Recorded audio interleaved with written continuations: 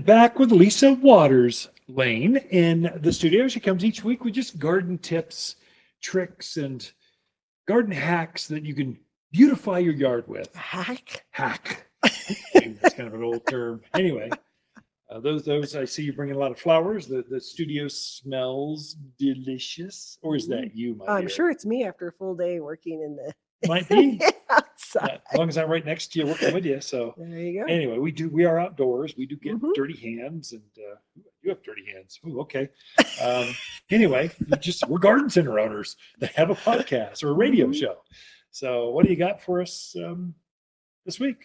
So it's time to start thinking about replacing some of those summer plants. Like I was in our backyard and I noticed some of our zinnias, which had been looking fabulous, all of a sudden just started looking like bleh. Yeah, so mildew in short days. It doesn't like either one. They're like bright hot heat. Bright hot days. So some, we need to replace some of those pots. Some are looking good, but we definitely need to get out there and get some new color into some of those pots that need a refreshing. So one of the ones that I love for our area is the snapdragon. So this is one of the snapdragons. It's a snapdragon. If only you could watch this on the video. But tune in to the vlog. It's pretty entertaining. So snapdragons are one of those wonderful cool season plants. A lot of people plant them in the spring. But we're very fortunate that we can put them again in the fall.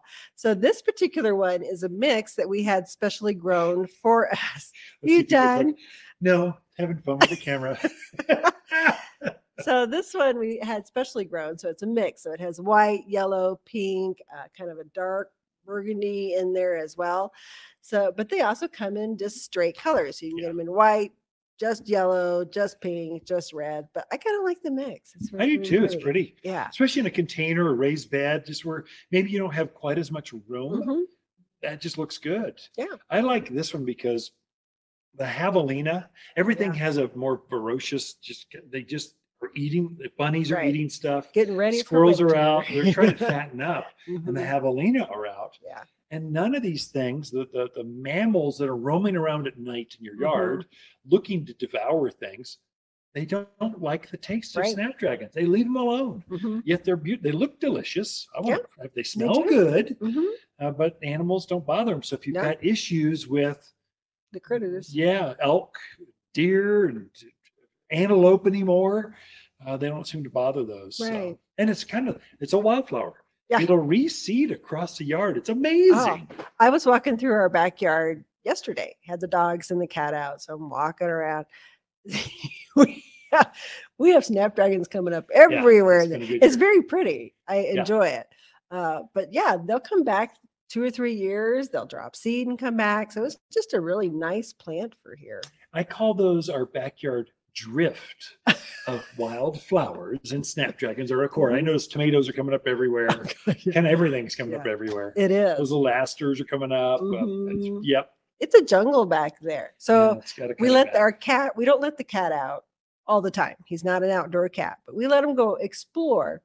But I have to keep an eye on him because I don't want him jumping the fence. Right now, our backyard is so lush and full that I literally lose the cat. Where is he? I told the dogs, go find the kitty. But very, very pretty. Another one I like to mix with it. Now, this one is not javelina resistant and all that, but they're just wonderful little plants. So this is the viola. Sorry, Johnny Jump Up. So the old Johnny Jumps Up violas.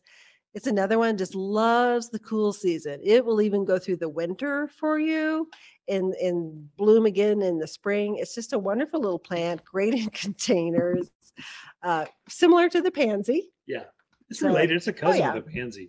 Pansies have the bigger head to them. Violas have the smaller head. These often will free seed as well. Yeah, you can find them different places. So another really good cool season plant to put into your containers right now, but make sure if you've got critters, you probably don't want to go with that one unless it's up high where they can't get. So the Midwest folks, they think of pansies, violas, kale, mums as annuals. So that's your late summer, early fall. You put them in the ground and you fully expect for them to die by the end of the year. Right. because it gets so cold. That's why you move to Arizona. It's no longer that kind of deep freeze. These will bloom January, February, March, April, May, first part of June, and they finally go, it's too hot, and they collapse. They like our mountain cold, and they're fantastic. And mix and match them with kales and ornamental Johnny jump ups and pansies and snapdragons. Look at these together. Let's just show that off on the camera. These go together. What goes together? Yeah. So those are very, very pretty. I also brought in, there's a new echinacea. This is a new echinacea called Cherry Brandy. So just a really dark kind of burgundy red blossom on it. Very, very pretty. Yeah, we have other echinaceas in too, but this was brand new variety. So I thought I'd bring it in, show it off. Moonlight red or some velvet. It's like Elvis would wear it or something. It's beautiful. It's gorgeous. It's got a flower about the size, about 4 inches across, maybe 5. Great big eye to it, like a rudbeckia. It's got a great big flower to it, like an echinacea. Right. Thus, the combo name. They blended the two together. Echinacea, two things. But you never see reds like this or that dark. Almost like a black red. It is. What color is that? It's cherry brandy. Cherry. As a man, I don't know what that is. Cherry brandy. I don't either, but that's what they called it. So I brought it. So we do have other rudbeckias and echinaceas. This is a great late summer plant. Into fall, blooms consistently for you. Pretty animal resistant as well. So great from pots, great in your perennial beds, just real pretty. So full sun. It's going to hibernate underground like a perennial, and then it'll come back fresh from its roots. Whereas snapdragons, they're going to stop blooming about, I don't know, Christmas. Yeah. And then you'll trim off those heads, those seed heads, trim them. They're still green up top. Doesn't ever hibernate underground. Then it starts to reseed or rebloom from that top green growth. Violas, they never hibernate underground. They keep green. In fact, they'll keep that flower. Like you'll have a 3-inch snow, and then it'll just bury the plant. And then you'll see little flowers popping through, and they'll just enjoy. They almost celebrate.